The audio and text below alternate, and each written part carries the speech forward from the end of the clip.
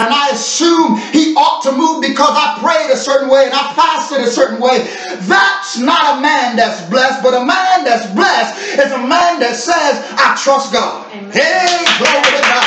Not I trust the money that God gave me. I trust the job that God keeps me on. I trust the relationship that God keeps me in. But I trust God. Yes. Listen to what he says. The results of a man that trusts God like that. Verse 8, he said, he is like a tree. Watch this.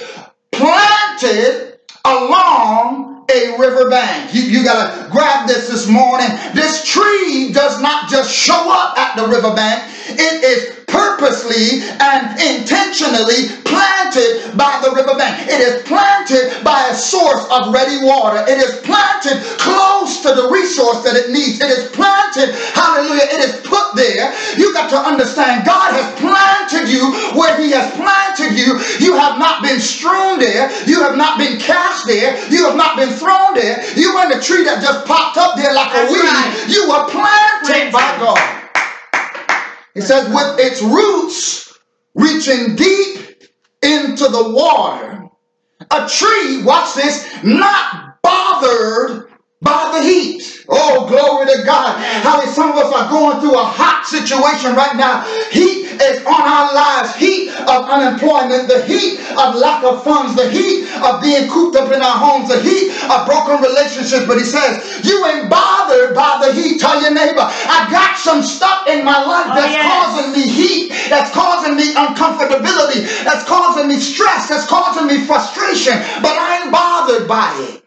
That's right. Says he's a tree, not bothered by the heat, nor worried by long months of drought. Watch this. You got to pay attention to the text. I love how the text is written. It is very specific. It is very particular. It says long months of drought. I know I'm talking to some people. I know some of your stories, and you've been going through long seasons of struggle and long seasons of lack and long seasons of doubt and long seasons of worry. But God says in the midst of that, hallelujah, you're still blessed. Thank you, Jesus. Yeah, he concludes and says, thank you, Jesus. Its leaves stay green. Watch this. You missed it just now. Hallelujah. That's an oxymoron. How long, how come can it go through seasons of heat and long months of drought without water, but it still has green leaves? Yes. I've come to declare to somebody, you are still producing regardless of what it seems like you're losing in your life, regardless of what it seems that you're lacking in your life. If you really examine your life, you are winning. That's why you got people in your life that's mad at you, that look at your life and wondering why you're not crying like they're crying, and wondering why you're not going through like they're going through, and wondering why you're not emotional like they're emotional. Why? Because you still have green leaves. Watch this. That's not the powerful thing, because green leaves can be just a show. But it says its leaves stay green, and it goes right on producing. Oh, glory to God. Somebody under the sound of my voice this morning, you better write that in your comment line this morning. I still keep producing. Hallelujah. Regardless of what's going on around me, regardless of what's going on in the environment, regardless of who's dying on my left and dying on my right, regardless of who's throwing in the towel, my leaves are still green and I'm still bearing fruit. Because it goes right on producing all its luscious fruit. You know, I grew up in the Caribbean, and we had fruit trees in our yard. We had a gooseberry tree. Most of you from America might not understand what that is, but it was a type of fruit that would produce jam or jelly. We had a gooseberry tree. We had a papaw tree. We had a soursop tree. We had pomegranates. We had cherry trees, cherry vines in the backyard. Hallelujah. And one thing about that tree in the backyard, the nicest and the sweetest looking fruit usually was on the highest branches. We couldn't get to it. Hallelujah. The birds got to it faster than us, or it hit the ground faster than we can get to it. Hallelujah. And we had to be bold enough, humble enough to take it off the ground, wipe it off, and still consume it. I've come to declare to somebody, sometimes your best fruit will hit the ground unnoticed. Folk won't realize how powerful you are, and they will scorn you because they see the fruit right up under your tree. But I'm declaring, just because you lost that fruit, that doesn't mean you're not going to stop producing. Yes, that's right. Yes. It says producing. Hallelujah. All is luscious fruit. That's the blessed man, according to Jeremiah. Philippians 4, according to Paul, talking to the Philippian church, just 2 verses there, the 8th and the 9th verse. He says, as he closes this letter to the Philippian church, he wants to encourage the believers in Philippi. I want to encourage the believers listening to this recording or listening to this live this morning. He says, and now, brothers, as I close this letter, let me say this one more thing. Fix your thoughts on what is true and good and right. What is Paul saying to the Philippian church? Paul is telling the Philippian church, get out of stinking thinking. Oh, hallelujah. So many of us are guilty of stinking thinking. We have become victims of stinking thinking, and not only not stinking thinking of others, but stinking thinking of ourselves. Thinking that we're, woe is me, and I ain't nobody, and I ain't nothing, and I'm little. And you always dwelling on the stuff, the mistakes you made in your life. But he says, think about things that are pure. Think about things that are lovely, and dwell on the fine good things in others. Watch this. He says, don't even just think about the good things in you. I need you to change your thinking about others. Get out of this competition. Get out of this comparison. Get out of this, I got to do better. Get out of this one-upmanship. Get out of that mentality. Paul says, think of good things in others. Think about all you can praise God for and be glad about. Watch this. He says, you got to find some praise partners that you can exchange stuff together and talk about the goodness of the Lord and how together you can praise Him. Oh, yes. Verse 9 says, keep putting into practice all you learned from me and saw me doing, and the God of peace will be with you.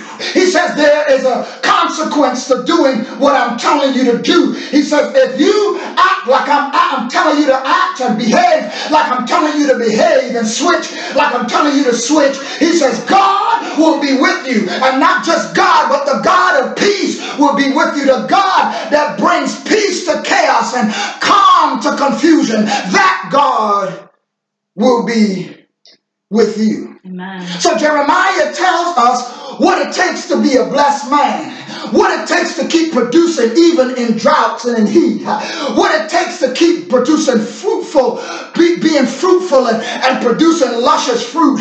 He tells us what we ought to do. Now Paul is telling us if we do some other things, what God will do on our behalf. He'll give us peace. Amen. That word there is the shalom of God. Nothing missing, nothing broken. Final portion of scripture is from Jesus' lips. Matthew chapter 17, the Gospel of Matthew, the first book of the New Testament, the 7th chapter, the 24th verse, just 4 verses there. He says, all who listen to my instructions and follow them are wise, like a man who builds his house on solid rock.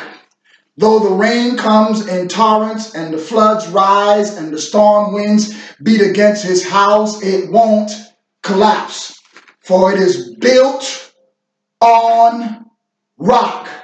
But those who hear my instructions and ignore them are foolish. God, Jesus here, God in the flesh, calls men foolish who don't listen and who rather ignore his word. It is one thing to hear his word. It's one thing to listen to his word. It's one thing to be a hearer of the word. It's another thing to be a doer of the word. He says they're foolish. Then they're like a man who builds his house on sand. For when the rains and floods come and storm winds beat against his house, it says it will fall with a mighty crash. Here ends the reading of God's holy word. We end reading it, but we're going to go back to referencing it in a little bit. I want to speak from the thought this morning in our theme, A Cure for the Afflicted Mind. The thought this morning is staying committed in a crisis. Woo! Staying committed. Now, I just did a gesture for you. Commitment is about holding hands. Staying committed in a crisis. Sticking it out when everyone else is throwing in the towel, holding on when the world is saying let go because you only live once is difficult to do. As creatures of habit, as creatures of belonging, as creatures of community, we long to be a part of something that we are familiar with, one. Number two, that we perceive to be greater than ourselves. Number two, and regardless of it, that something is not necessarily beneficial or good for us to begin with. And sticking something out in a space where we feel as though we are alone in the struggle is difficult. Can I go a little deeper this morning? Sticking out, raising a child all alone is difficult. Sticking out, building a business with little to no help is difficult. Staying the course when everyone else seems to be taking the closest exit, leaving you looking down the road as if the road has no end to it, is hard in life. For example, committing, listen, to celibacy in a sex-crazed world is viewed sometimes as absolute insanity. Am I talking to people that know what I'm talking about this morning? Hallelujah. And as a result, even those that want to do it God's way, they find themselves backpedaling because it appears that everybody else is not keeping themselves and they are making out quite all right. Listen to the language I just used. It appears that everybody else is doing what they want to do and they're coming out good and fine, and you have made up in your mind you're going to keep yourself, but because everybody else isn't keeping themselves, I'm going to compromise. It ain't easy. It's not only limited to sexual intercourse. It can be in education. Who wants to go to school and pay attention to a teacher and do papers and tests and quizzes and assignments when everybody else is saying, hey, get you a little side gig, get you a little job, make a little money. Hallelujah. I didn't like school anyway, and I'm still successful. When you're surrounded by that mentality that tells you always look for a shortcut out of and a shortcut to the things that you're desiring to do, and that hard work and perseverance and stick-to-itiveness are old-fashioned, life will continue to be difficult. If most of us would be brutally honest, staying committed to a cause in a culture that is fickle and always searching for the next big thing is challenging to say the least and almost impossible to say the worst. That is why get-rich-quick schemes and pyramid kinds of activities where you are promised to make a whole lot of money if you could get other people to sign up are making such a strong comeback in our season.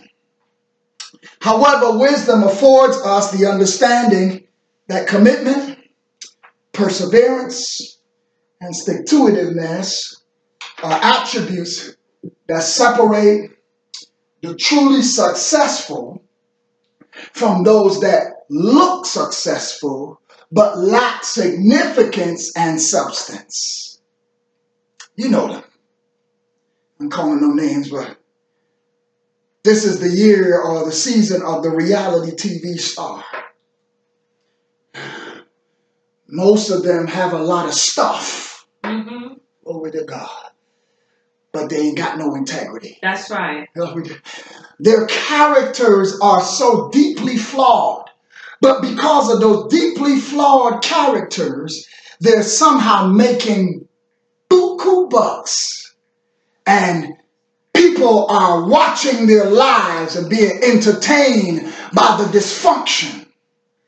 But God, the devil is a liar. I dare not allow my life to become a laughing stock so that I can make a couple dollars and die in depression. The devil is a liar. Amen. No. Hallelujah. We don't even have to go as far as biographies. If you look at the biographies of the world and you read them, it's always a story of perseverance, stick-to-itiveness, and commitment to something that most other people around those people didn't even recognize. Alexander Graham Bell, Thomas Edison, Martin Luther King, Steve Jobs, to name a few. If you read their biographies, there's a running narrative of them persevering, being committed, and sticking to something that sometimes didn't make sense in the eyes of the people around them, people that loved them, people that cared for them, people that were concerned for them, that would tell them, you're crazy, you're out of your mind to continue doing that after trying and failing at it for so long. And I've come to declare to somebody, you don't have to look that far. Some of us just got to look across the room at your grandmama, at your grandpa, hallelujah, at your great uncle and your great auntie. They have survived some things. They survived depression. They survived the earth-shattering changes of September 11th. They survived the economic fallout of 2008 when a whole lot of people lost their homes. They survived the swine flu there, and they are surviving coronavirus. You are surviving coronavirus, and you got to give God glory and give God praise. The enemy will have you focus on what you're losing in the midst of the coronavirus, and I've come to declare this morning, you better pay attention to what you got left. Yes. What you haven't lost. So I hurry to a finish this morning. The challenge of commitment in a crisis is the challenge of staying astride a bull in a rodeo. You ever thought about that this morning? You ever been to a rodeo? I had the privilege about 3 or 4 years ago, the Black Cowboys Association, Rodeo Association, came to Columbia, South Carolina right here, and they were at the Colonial Life Arena, and I took my daughter and we went to this rodeo, first time at something like that. Watched it on TV on the Wide World of Sports, but never thought that I'd be in the crowd in attendance at something like that. But it was something happening. It was black folks. I wanted to support it. So we went. We watched these cowboys before they got out in the arena, and part of the test was riding a bull. Some of us have been down to Myrtle Beach, and there's a place on Broadway at the beach where you got a bull machine where you could get on and see how it feels to be on a rodeo. But I learned some lessons at this rodeo that I think would be necessary for us to understand in this time and in this season when we're trying to figure out commitment. John Greenleaf Whittier, a poet, he once said, within this maddening maze of things, we need that one fixed trust. That one fixed trust is that God is good. I need somebody to write that down this way. Hallelujah. The one fixed trust, John Whittier says, is that God is good. Not God fixing to be good. God's about to be good. God been good. God used to be good. No, God is good. They said that's his fixed trust.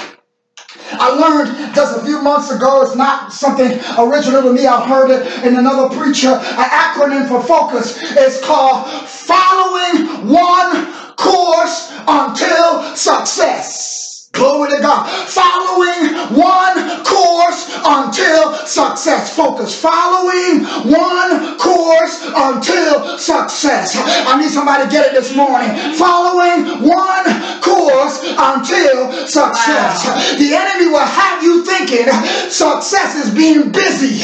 So many of us are busy. Starting this, starting that, starting that, and finishing nothing. But the devil is a liar. He said focus is following one course until success. You look at the camera, the influence on professional cameras. In order to focus the camera, you manipulate this device called an objective. Ooh. Some of us are ripping and running in this life, unable to commit, persevere, stick to anything because we have no objective. We are like an unsharpened pencil, no point. Glory. We ain't got no point in life. Oh, glory to God. Hallelujah. And none of you that grew up like me in school and you had to use pencils, you love when you had a freshly sharpened pencil because they had a good point. Yes. Even if your handwriting wasn't that good, the teacher will understand what you wrote because your pencil had a good point. Some of us, folks don't understand us. God don't understand us because our life ain't got no point. Oh, Lord. My God. Got no point. But the three lessons we learn from Jeremiah, from Paul, from Jesus are on points.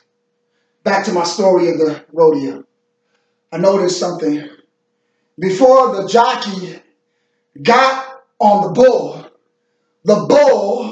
was put into this thing called a stock. Ooh. It was a closed-in kind of gate, kind of structure, where the bull was brought to that thing.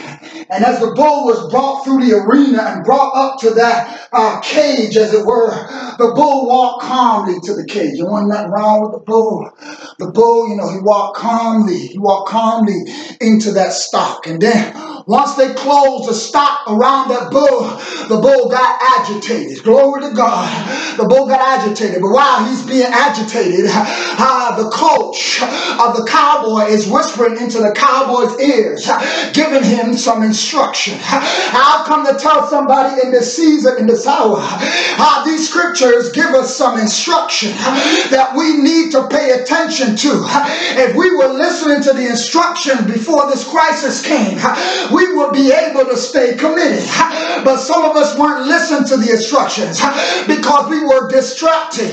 Can I talk about distraction just a little bit? Can I jump back to my story? Most of us human beings have a curious skill, an aptitude called peripheral vision. The reason I put my hands up is because you see my hands up in the cross, but I can see my hands in both my eyes, and I don't have to look to the left or to the right. Why?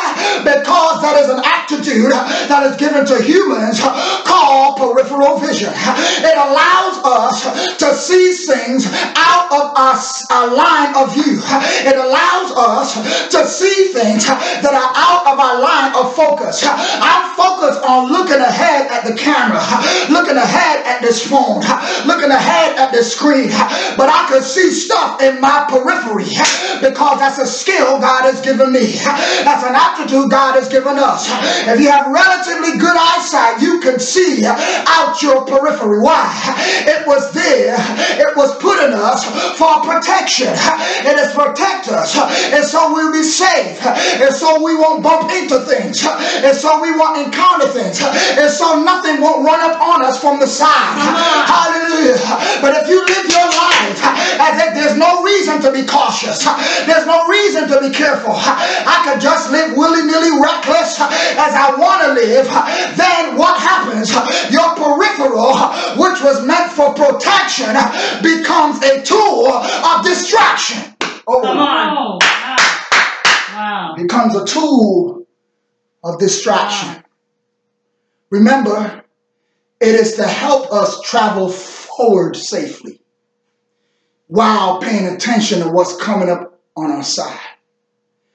But if you allow that protective feature to become a distraction in your life, all you do is keep looking left or looking right, looking left, and guess what happens? You don't go forward anymore. You go in the direction of whatever place you're looking. It becomes a distraction. The coach of the Cowboy, I don't know what he told him, but I could imagine he told him, get on the back of this bull and make sure you get a grip of something. Get a grip. That's not moving. Get a grip. Before this coronavirus hit, God was ringing that in our spirits. If you get hold of my word, if my word abides in you, whatsoever you ask, it don't matter what's happening around you. If you ask it and you're abiding in my word, I'll grant it. If you're holding on to the horns of the altar, I'll grant it. If you're trusting in me, I'll grant it. That's why the scripture said, blessed is the man who has, watch this, put his trust in the Lord. Point number one, I want to make this morning. Point number one.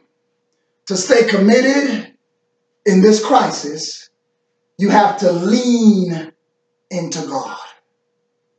Wow. What? What are you saying, preacher? Listen to the text.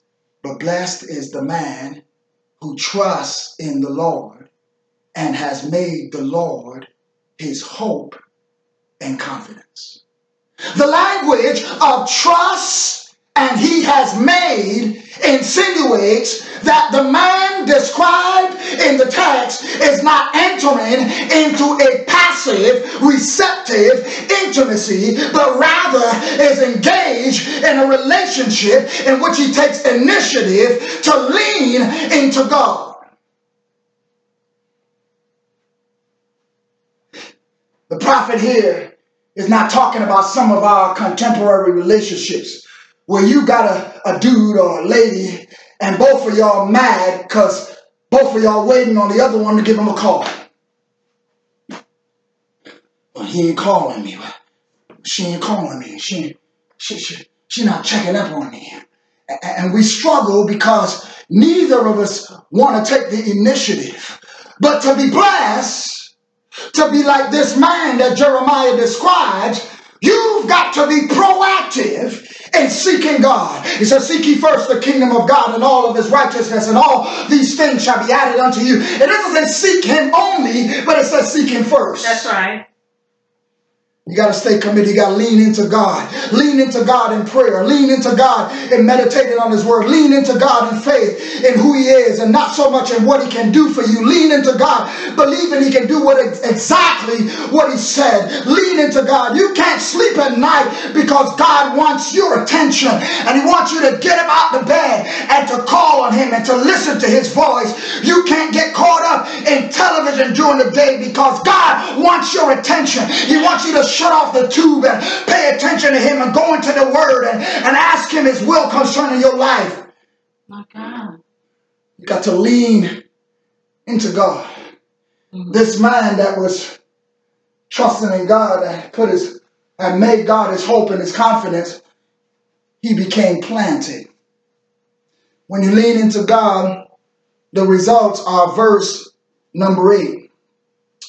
He is like a tree planted. The implication communicated here is that the tree didn't just get there by happenstance. It didn't just pop up by the riverbanks. It was planted. That's right. That's right. Jeremiah here sounds like the psalmist in Psalm 1 that talks about he is like a tree planted by the rivers of living water. It's almost a complete repetition of that particular Psalm 1. Jeremiah here is repeating that when he speaks about a man who is blessed. He goes on. Not only are you planted, but you're planted in a place where there's natural irrigation. Nothing special has to be done to keep you producing, because you, by what God allows to produce water naturally. It's not a sheer miracle. Hallelujah. He don't need miracles. He planted you by a place where you get exactly what you need to survive and to make it through. That's right. Are you being planted, or are you being tossed and driven by every wind, rain, or doctrine? Let me go further. He says, its roots are reaching deep into the water. A tree not bothered. I'm going to get back to my rodeo story. I ain't finished with that. I remember growing up in the Caribbean with my grandmother. And she had a maximum, I believe, of a 3rd grade education. We lived in a 3-bedroom flat, which was about 1,000 square feet total, and that may be a stretch.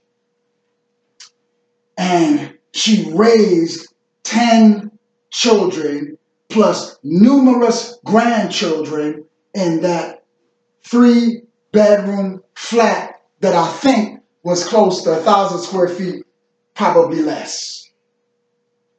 I never saw her have a full-time job.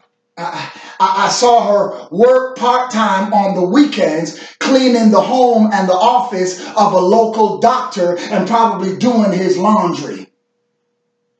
I don't remember her ever earning a driver's license. She never owned a car.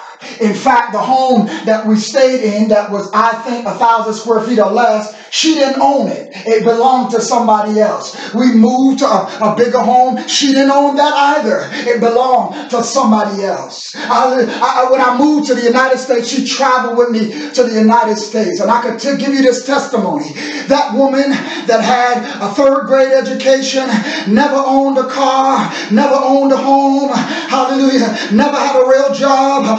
All she did was babysit, watch other people's kids, sometimes for nothing. Hallelujah. She has traveled the world. She was able to go on cruises. She was able to visit the Holy Land. She was able to go a myriad of places. She was able to go through 2 or 3 passports. Hallelujah. Watch this. Not because she paid for it, but somebody took care of her. Can I tell you, that's a person that's blessed. Yes, God. Blessed. Yeah, blessed. Highly favored. But I didn't tell you the other part of the story. She did all that, but she had some standards. She had some things, some rules that she lived by. She had to make it to church every Sunday morning and every midweek service. Watch this. And if somebody needed a child babysat, they had to find somebody else to watch them during the midweek or on Sundays, because that was for church. She gave faithfully. She wasn't a widow, but she gave her widow's mite. Oh, glory. So she never had much to give, but she gave. She taught us all how to give. And as a result of that giving, watch this, she is who Jeremiah was describing in Jeremiah. Hallelujah. He says, blessed is the man. Remember, that word man ain't talking about male. It's not talking about a man with male parts. It's talking about human beings. It's blessed is the human being who trusts in the Lord and has made the Lord her hope and confidence. She didn't worry. She never had a license, never had a car, but got everywhere she needed to get to. Hallelujah. Y'all got to, yes. Y'all got to get this. Because we have made winning about what we are able to do, and we miss how God can use others to bless us. All right. Point number two. Point number two. As you seek to stay committed in a crisis, fix your thoughts, make a choice, and adjust the channel. Let me explain. The cowboy gets his instructions at the rodeo on how he ought to get on to this bull. He gets onto the bull, and what does he do? He straps one arm under the rope that's going around the middle of the bull. Why? Because he realizes I've got a better chance if I get one arm gripped than two hands going in a different direction. Mm-hmm. Glory to God. You just need one arm. You just need one grip. You just need to hold on long enough, strong enough, hard enough, determined enough, perseverant enough, stick to it enough with one arm, and you're going to make it through. Amen. Fix your thoughts. That's what Paul tells the Philippian church. Fix your thoughts. Fix your thoughts. The language suggests to us that our thoughts are broken. Fix them. Hallelujah. I'm telling somebody this morning, your thoughts are broken. That's why you're saying the things that you're saying out of your mouth. That's why you feel defeated. That's why your emotions are having the best of you. You got to fix your thoughts. I know it looks bad. I know everybody around you thinks it's bad, but you got to fix your thoughts. I think about last night. They had a versus battle between Bounty Killer and Beanie Man. Yeah, that's some people from my childhood. You know, most of us were watching that versus battle, and we're going back in our minds to how it was back in our childhood. How all of us are going through the quarantine. All of us are frustrated being in the house. But after watching the Instagram last night, some of us got lost in our thoughts. If you could get lost in your thoughts watching an Instagram, imagine how you could get lost getting in the Word of God, looking at what God is saying, trusting in what God is saying. Remember what God did before coronavirus. Remember how God brought you out. Remember how God fixed it in your life. Amen. Have you ever gone somewhere driving in your car and you heard a song that you like, but it was real fuzzy, and you tried to tune the radio, you turned a couple knobs, the knob a little further there, a little further left, hoping it would tune right, but then the further you drove, the more you kept going, the better the song came through. That's what God is saying. Some of us are in that fuzzy season, trying to hold on to that bull, and it's shaking us. It's knocking us from side to side, just like the rodeo cowboy when he's in their stocks before they release the bull gets agitated. Why? Because the bull's got one job. The bull's job is to kick him off his back, get him off his back.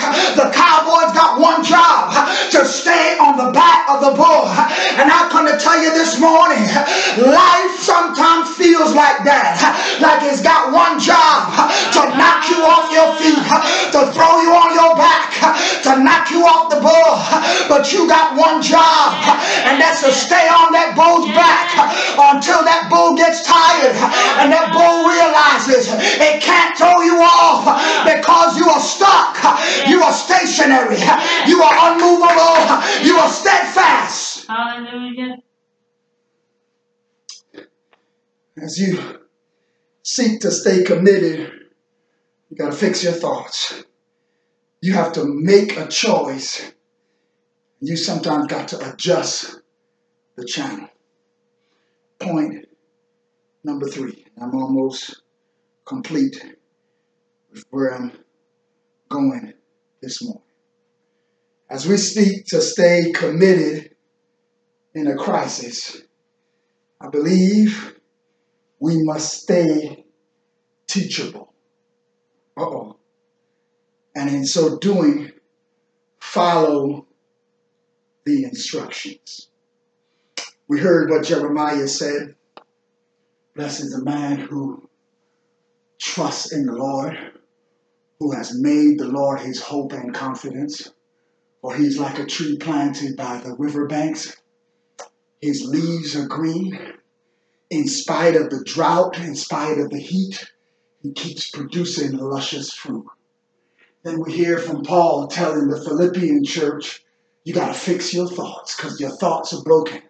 Think good things of yourself and think good things of others. And when you do that, you will cause the God of peace to show up in your life. Then Jesus tells us in Matthew chapter 7, he that hears my word and does it is wise. He is like the man that built his house on a rock. But he says, he that hears my word and does not do it is foolish.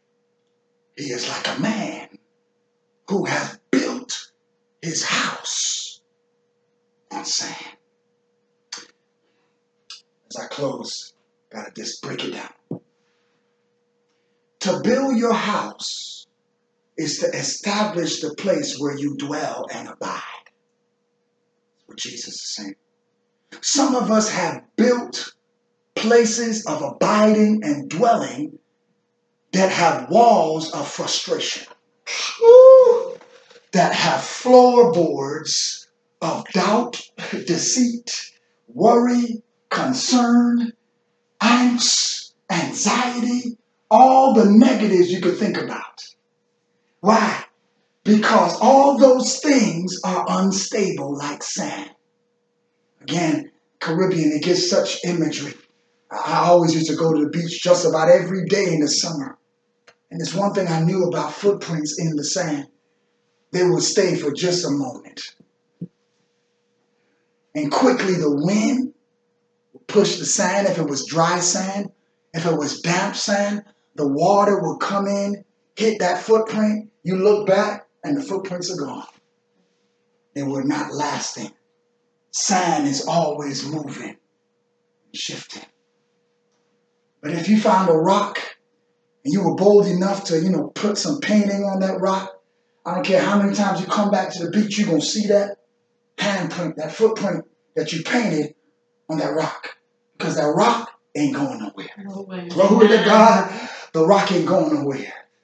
As I look at scriptures, I love contemporary versions of the scripture, the Living Bible, the New Living Translation, the Message Bible, the J.B. Phillips Bible, all those new translations. But guess what? King James is just fine with me. Glory to God. What am I saying? New translations, new interpretations does not mean it's a new word. That's right. It's the same rock that our grandparents lived on, that our grandparents survived on, that our slave ancestors lived on, even though they didn't get the full word. Because if you know slave history, they took some stuff out the book.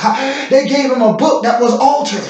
But even the little bit in the book that they had, they held on to that. And because of that, we are here today, believing God and trusting God and knowing that God is able. So I've come to tell you this morning, point number 3. As we seek to stay committed, we got to be teachable.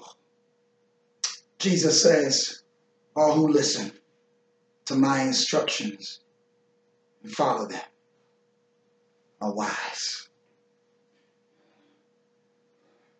At that rodeo,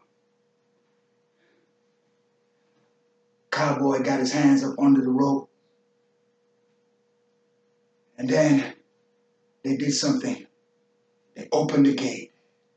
And that bull started bucking. Woo! That bull started bucking. Y'all got to get this. Yeah. This is the revelation right here. Life gonna buck. You're gonna lose a job. You're going to fail a class. You're going to get sick. You're going to get a bad doctor's report. You're going to deal maybe with divorce. Your children going to do crazy stuff. Some of them might get locked up. Some of them may have to go to court. You may have to bail your child out. You may have to stand in the corner and trust the child and love on a child that nobody else loves. Life is going to buck just like that bull's going to buck. But guess what? That cowboy's job is to stay on that bucking bull. That's right. Watch this. Reason he stays on, because he listens to his coach. He's built his trust not in his ability to hold the rope, but in the ability of the instructions that his coach has given to him. Watch that cowboy. He was thrown up and down. His legs was flailing. His neck was flailing. His arms were flailing. His one arm was flailing. But he held on. How many of you can admit you've been flailing? Woo! I almost felt like I was going to be thrown off. Life almost had the best of me, but I kept on holding on. Glory to God. And then guess what happens? At the rodeo, some guys came out the side of the arena dressed like clowns. Woo! Glory to God. Dressed like clowns. And these clown attired men, you know what their job was? To jump on the front of the bull and pull it down so that the cowboy could get off. Jesus. I heard a preacher say it this morning. I believe it's in Hebrews. I'm not sure. I think it's chapter 3. The Bible teaches us that there are angels assigned to our lives that are assigned to help us wrestle the bull of life so that we can safely get off. Hallelujah. Glory. Oh, glory. Because one thing the cowboy understood, and one thing you got to understand, riding that bull was not a permanent situation. Glory to God. It had a time limit on it. Hallelujah. Thank you, Jesus. Hallelujah. It had a time limit on it. This morning, I want to challenge you. This coronavirus pandemic has a time limit on it. Glory. Seems impossible to some, hearing what the experts are saying, the medical field is saying, biologists and pharmaceutical scientists are saying, bioengineers are saying, doctors are saying, seems like this is going to be with us permanently. But I declare to you this morning, that's got a time limit too. Glory to God. Heard some experts say July and August are going to be quiet months. It's going to go away and then it's going to come back like a roaring lion in the fall of September. I don't know how true that is. I got to trust them as scientists. They're more educated. Although I study science, I haven't been in it like that. They're more educated on that than me. But I think I'm a little more educated on the God who sits high and looks down low and who ultimately created science. Science is really just to know. Look at the word science. It comes from the Latin term sire, which means to know. to understand, to come to the knowledge of. And if I know, and if I believe, and if I trust the God that sits high and looks down low, the Bible says he's omniscient, omnipresent, omnipotent, all-powerful, all-knowing. Anything I need to know in science, the answer to, I could go to him and get that answer. May not give me a full explanation of it, but his answer is enough. Paul, same writer to the Philippian church, pleaded to God 3 times that a thorn may be removed from his flesh. He never tells us exactly what that thorn is. It was metaphoric. He spoke of some sort of affliction that he was going through. He said, I prayed 3 times that that thorn would be removed, that affliction would be removed. But I got the response from God 3 times. My grace is sufficient. Yeah. See, my shirt says, the grace of God.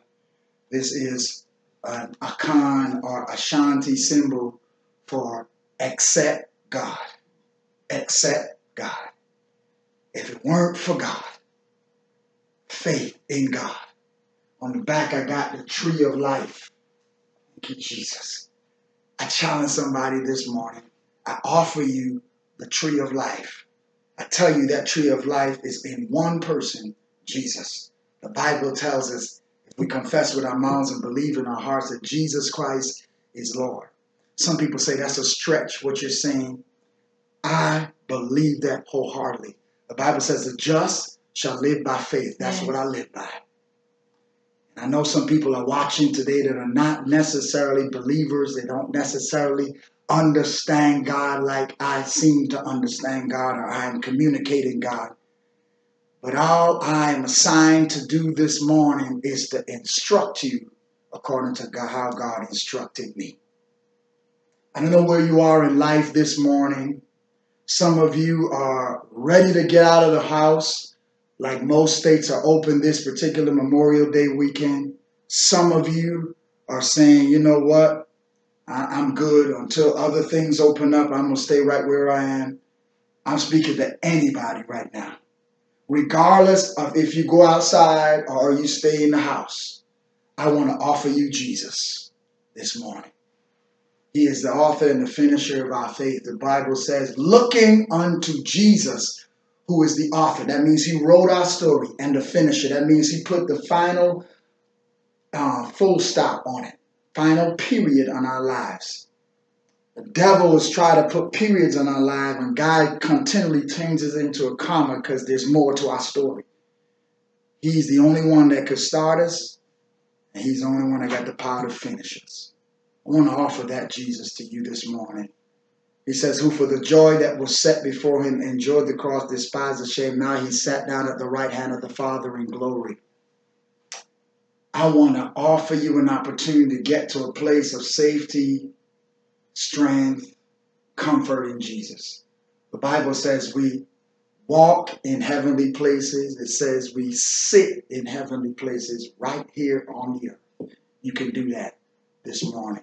Let's pray quickly this morning for those of you who may have been touched by the message. Father, in the name of Jesus, we thank you for your presence and your power. Thank you, God, for how you may have spoken to our hearts this morning. We thank you, God, for how you've moved in the midst of us, even in our homes, in our kitchens, in our bedrooms, in our dining rooms, in our living rooms, wherever we may be, sitting in our cars watching this particular live. I pray, God, that I was able to impact someone's life this morning. I pray, God, that somebody that's been trying to hold on like the cowboy at the rodeo understands that the bull called life, sooner or later, it's going to get tired. Sooner or later, it's going to be pulled down to the ground. Sooner or later, you're going to be allowed to disembark and go on to another chapter. Challenge you this morning. I'm not the same man that I was 20 years ago. 20 years ago, I lived a different life. Almost looked like a different person. 20 years ago, I gave my life to the Lord. For real. Grew up in church. I knew of Jesus. I knew his word, but I didn't give my life to him. 20 or so years ago, maybe more, a little more, gave my life to the Lord. And it's not been the same since. Everything about my life has been transformed. I'm at peace. Don't have to look over my shoulder. Don't have to worry. Don't have to be concerned. Don't have all the money in the world. But I've been able to do some things that I never imagined I would have been able to do years ago. Like my grandmother. I ain't got the nicest house. Don't have the nicest car. I do have a license. But I've been able to travel to some nice places around the world. And guess what? It wasn't always by my funds. It was by the blessing of someone else. That's what the Bible says. Blessed is the man. Oh, God. Blessed is the man. Guess what? And we were in coronavirus, COVID-19, but I'm planning my next trip to a blessed place. And guess what? I ain't got the money. I got several degrees. Some of y'all know that. And guess what? I ain't paid for none of them. Blessed. The favor of God. Yes, Lord. Favor of God. I speak that favor over that young person today that's going to college, going off to college, or wanting to go off to college, desiring to go off to college, don't know how you're going to do it. You know, you've been thrown into a whirlwind with all this COVID-19, wondering if you're going to ever get to a campus, if you're going to have to do everything online. Praying for you right now that God will make a way. You'll find your purpose, his intention for your life, and you'll become, like that scripture said, happy or blessed. I pray that this word touch the hearts of men, women, and children out there. I pray that you've been supernaturally impacted and changed in a profound way. Join us again throughout the week here on our Facebook page, the Kingdom Church Love Fellowship, Kingdom Restoration Tabernacle. If you are in a place where you can give, where you can support, we ask you to support us at on our Cash App. Our Cash App is $, Love Fellowship SC. $ Love Fellowship SC. $ capital L OVE capital F ELLOWSHIP capital S capital C. We are grateful for anything you can give. We again appreciate our membership for your faithful tithes and offering. I will boast about your tithing and offering like never before. It's such a blessing. I am not complaining. I'm not going to talk about you and drag your name through the mud about how folk are not giving. This church is giving, and we're grateful in Jesus' name. And so we know that your giving will allow us to do some things even greater than what we're doing right now, especially when we get back to our sanctuary. Again, on that point of getting back to the sanctuary, we are praying to God, looking for his guidance and direction.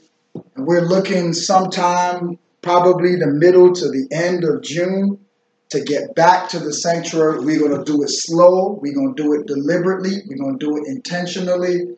We're going to do it safely. We're going to make sure that everybody, we're going to test